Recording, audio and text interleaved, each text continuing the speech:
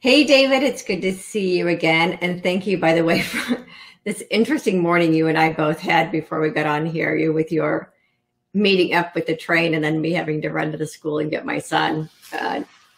It's interesting.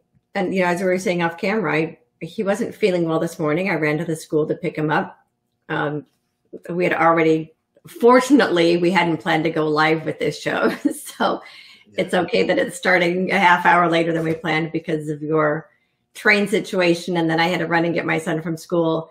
And yeah, he's battling a cold. And I know it's a cold, but the school is probably freaking out because unfortunately, they haven't told me I have to go get a test. But I know it's just a cold because my husband, as I'm calling him, had this bug a week ago, and he ran as soon as he had even this is what he does. As soon as he has even the slightest hint of a cold, he runs and gets the stick up his nose. Yeah. And it comes back negative every time. So this bug he had last week came back negative. It's just a cold. And so my son said this morning before school, Mom, I think I got Dad's cold. And I said, are you sure you want to go to school? Because, the school doesn't like it when kids come to school sick. Yeah.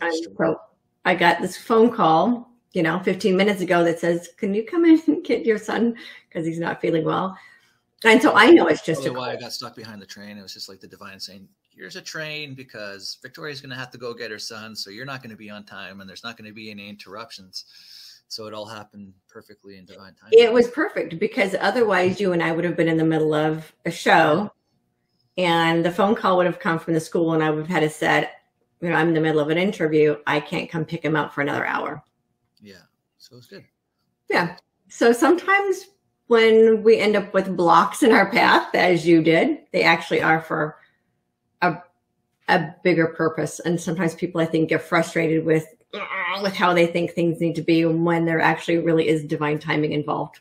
100%, because you're not worried about your son and thinking about your son while we're doing this video. So there's no distortions there. The energy flow is good now. Oh, and I would have been because, that's what moms do. Absolutely. So we were talking about colds and how people haven't had them for a couple of years and how important it is for us to actually experience these bugs, if you will, to help keep the immune system strong. Is that what you were saying?